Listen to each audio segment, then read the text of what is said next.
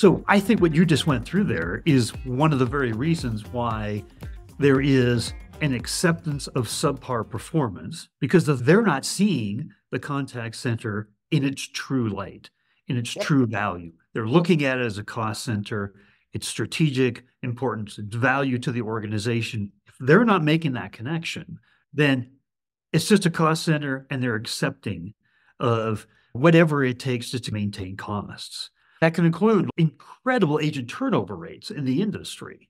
The entire industry has said, it's necessary evil. It's just a part of the game. We got to do that.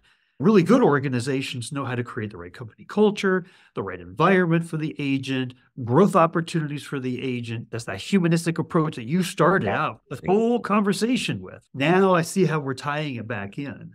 Yep. Yeah. And it all blends together very easily. And I worked for an organization, I won't say who, but we had over a 200% employee churn issue. We were hiring left and right. We have employees actually go through training.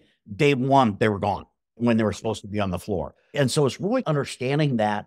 And I think that as leaders, especially contact center leaders, a lot of us are servant by nature. And so it can get awkward going in and promoting these things to the organization, saying that, hey, you know what? My agents, my contact center is the face of the business. We are the reason that customers are going to repurchase or renew. And so I think that it takes stepping out of people's comfort zone, because you always have to be selling to the executive team. You always have to be presenting the organization as a value add to the customers and the company. I think what happens a lot is that there are executives out there that just don't want to hear it, aren't going to hear it. They grew up in maybe called an old school mentality where the contact center it's a cost center. We know it's a necessary evil, and we know that it's going to cost us 3% of revenue annually. And so as the contact center leader, I'm holding you responsible for three things. Keep your costs under 3%, SLAs, and CSAT. You know what? That's fine. I can do that. But what about self-service rates? What about other things such as customer effort?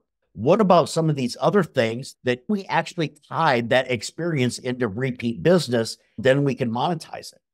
Are our customers telling us within the contact centers new ideas for product? Or it'd be great if we could do this. Are other leaders within the organization taking that information and acting on it? Or is it just saying, whatever, we'll get to it? This is really where, again, I'll pull the humanistic approach in, because the humanistic approach builds relationships. And when you build those relationships, you build the trust. You build the trust. And now all of a sudden, when you go into a meeting and have a customer corner where you're giving an example of a great experience and comments from customers and a bad experience, people walk away with that bad experience top of mind and saying, you know what, I know that I'm in product, but what could we have done to make that better? And all of this is what you're talking about is intelligence. And it's all coming from the agents. They're all frontline. I had another, just as you, C-suite individual saying they're one of our best early warning signals. Absolutely. So how much value is it to the organization that we identify a problem before it's sat there for 6, 7, 8 months, creating issues again and again for the organization because we didn't clearly recognize it or how to fix it. It's not just also, like you're saying, renewals, cross-sells, upsells, creating loyalty, net promoter score increases. It's also, on the other side, avoiding disasters that happen all the time. Right? Absolutely it is. In fact, it is important enough for me that I spend on average 1 to 2 hours per day talking with agents, talking with team leads, with managers, because they are my early warning. And when I have these conversations with them, it's not, hey, you missed your metric. What are you going to do today to fix it?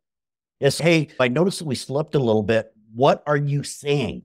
Let's work through this together. It's not the finger pointing. It's, hey, we know we have this challenge, but what can we do? But even beyond that, what can we do today? But if you look at what can happen over the course of the next week, month, whatever, what are you hearing from the customers? What are you hearing as far as an agent? What's hard? Do we need to take a look at the systems that we're utilizing? Maybe you're using 4 or 5 different systems that can be consolidated into one to make it more streamlined.